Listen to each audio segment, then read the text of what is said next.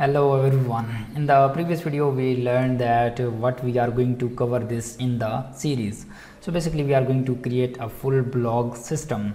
So I'm going to do this with the scratch. So first I'm going to create a project. So let me go to my directory, and here I have opened my Laravel apps and I have opened this here. If you don't know how to open this out, so I'm going to use git bash. So you can use whatever CMD or whatever you will prefer.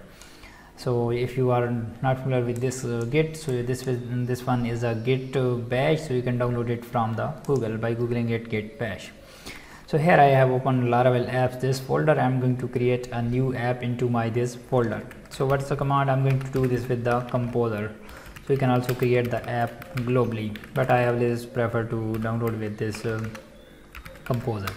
A composer create project Laravel/Laravel, and here I'm going to name my project CMS. So CMS stands for content management system. So basically I'm building this project for my client, and my client says that I need a system where an administrator will post something from the admin dashboard, and this will be visible on the front end website, right? So post contain a title, image and description and stuff like that, but I'm going to add some more features like their tags, their tags and their something what I'm going to add tags, and I'm going to add their categories. So I'm going to also add this for you, so you can watch it step by step that how to create this type of system. So this one is installing, so I'm going to open this into the VS Code. So I'm not going to skip any of the steps, so we will learn each and everything what I'm performing in my text editor or in my web browser. Okay, so it's opening the VS Code. I'm using this VS Code and let's click on this file, and here I'm going to open folder. Let me go to the Laravel apps, and in the Laravel apps we created the CMS, this one, right? I'm going to open this folder here, also make this a little bit bigger. Okay, make this bigger, and I'm also going to create a new, let me go there, and it's still installing the Laravel 9, and basically it's going to it's comes with the Vite config.js.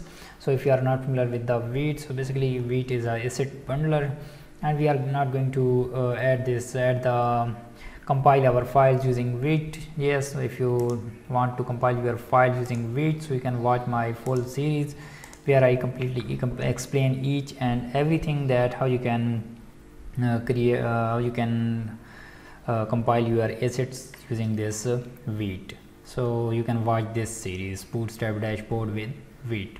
So I'm going to close this out, and I'm not going to do this with this video because I want to shoot only on specific topic. So here it's almost done, so let's wait for a moment. And here this one is our project structure. So we are going to use one database, and then we are going to add our columns into this database. So first let's create a database. So here let's turn on XAMPP or whatever platform you are using. So I'm going to open localhost to php my admin to use this XAMPP. I want to basically open MySQL. Okay, let's wait for a moment.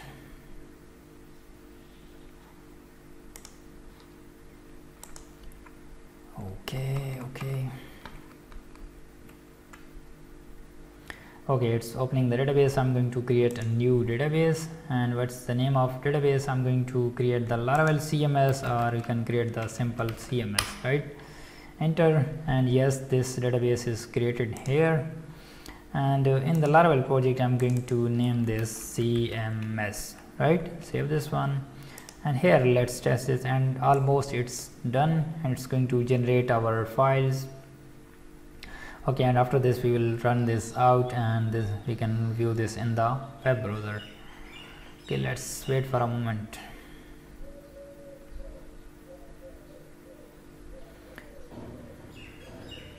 Okay, it's done, and there are much more things in the Laravel 9. So it's flags and spaces here, so I personally like these things. Okay, so key is generated and stuff like that. So now let me switch into this project, so which we created right now, and here I'm going to run this with the PHP artisan serve. So it's very simple. So type localhost 8000 and open your app here. Okay, so our app is installed and the Laravel version is 9.2.5. so basically we are in the Laravel 9 and we are going to add our now things into our project. So let me check the video size. So our video size is not going bigger, so I will try to shoot these videos from 8 to 13 minutes, because you will learn something from longer video, because if I shoot 5 to 7 minute video, so the topic will not be covered. So that's why I'm trying to shoot this longer video. Okay, so I have added the database. So now I'm going to add my website into this Laravel project. So let's go to the resources, views, and this one welcome is responsible for viewing this welcome blade, right? I'm not going to use this out. I'm going to delete this stuff, and here I'm going to, in the views, I'm going to create a website directory, and in the website I'm going to use this stuff, right? So before this I'm going to create a main layout for both ones. So there would be let me click on this views. So I'm going to create a layouts directory. So in this series I'm going to tell you each and everything, that how to structure your files and how to properly use basically I'm going to use proper location of each files and how to structure the overall project. So here I created the layouts, and in the layout I'm going to create the website.blade.php. So why I have created this layouts directory, because I want to create one main layout and then I will render my child component into this main layout. So this one is our master blade, right? So basically we are going to use the header and footer of a website. So first I'm going to, let me go to the website, and this one is our website, right? So basically I want to, let me open the here blog right sidebar. So basically I want to render this thing. So I want to add this header and this footer for all files. So first I will render all of the things, and then I'm going to add this stuff into the next one. So here let's press the Ctrl+U, or you can view this view page source. Okay, so it's opened all code here, right? And then what's next? So here we need to, this one is our, here where our header is ending, and blog sidebar, let me view it, and yes, this one is ending here. So I'm going to first copy this header. I'm not going to copy all of the stuff. So here I have copied this out, our header, and let's go here, and here I'm going to paste this out, right? So I pasted it here, and then I'm not going to add the basics. I'm not going to add this content here. This one is blog right sidebar, this latest post and stuff like that.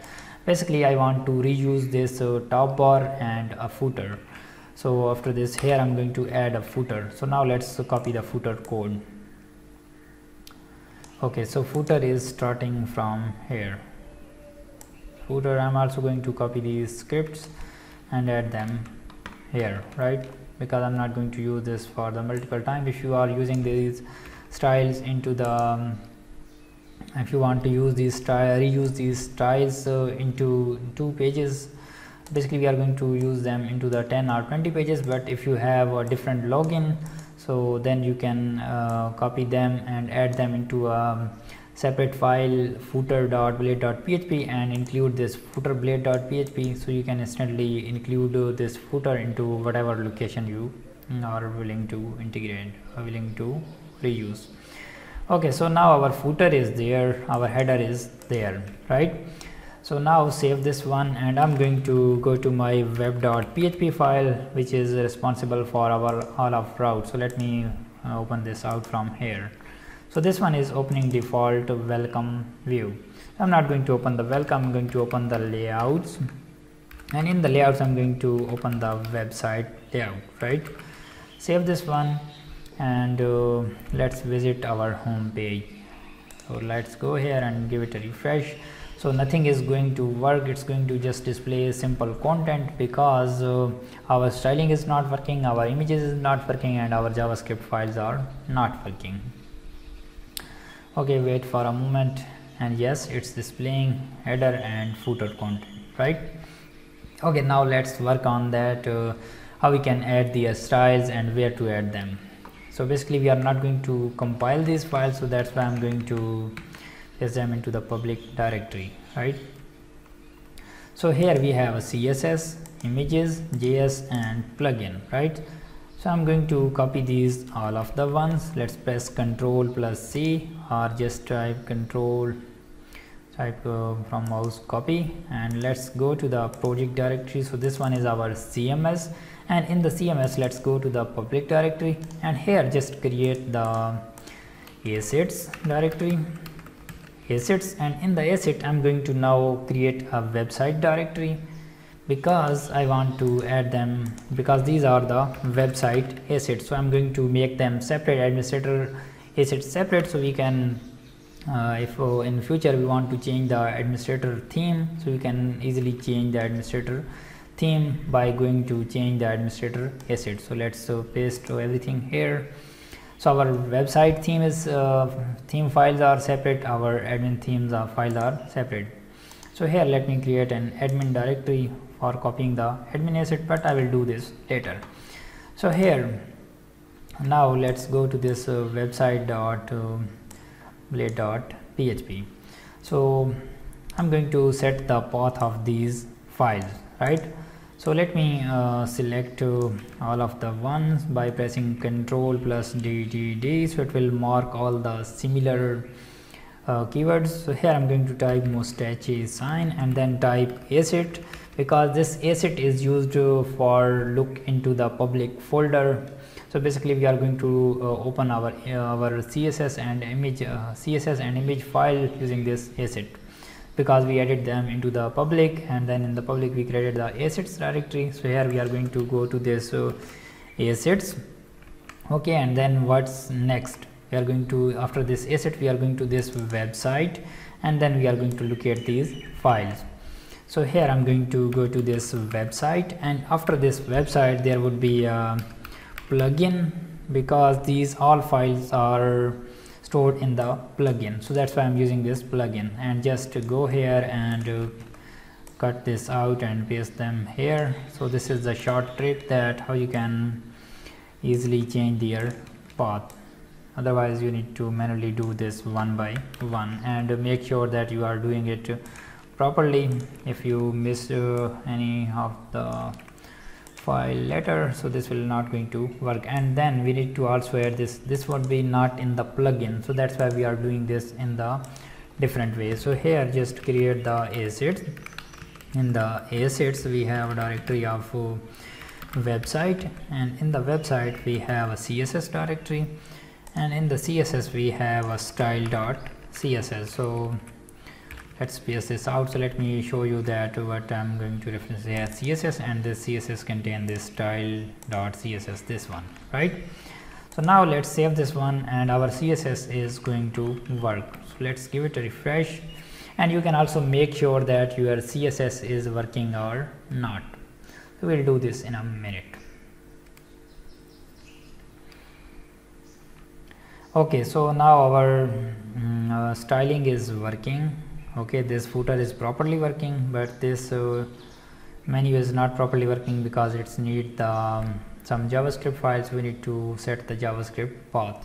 But if you make sure that your files are properly added, so you can just go to this view page source, and it will open this page source code in the next tab, and you can instantly click on any of the file, and if this file will be open here, so it means that this path is correct. But if you click on it here and this it will not be open, so it means that your path is incorrect. So why it's not opening? Because we are its website plugin Onyx CSS and our path is good. Why it's not working? Okay, it's not working. So I think this only CSS is working, otherwise other files are not working. Okay, this one is working, and these one are assets, and in the asset we have a website, and website contain the, oh, it would be a plugins, not plugin, right? So just to select all of these plugin and add this S here, and let's get refresh. So this S will be also added here. So let's click on this and it will open our file, and yes, it's opening our bootstrap file. So now let's close this out and give it a refresh. So it's going to work properly. Okay, so header is working and footer is working. So we need to add some content inside this header and footer. So let me check the video size. Oh my god, our video size is going bigger, but don't worry, I'm going to pause this video, and in the next video I'm going to start it from here. Even I'm not going to close any single tab. So I will meet you in the next one. Bye bye.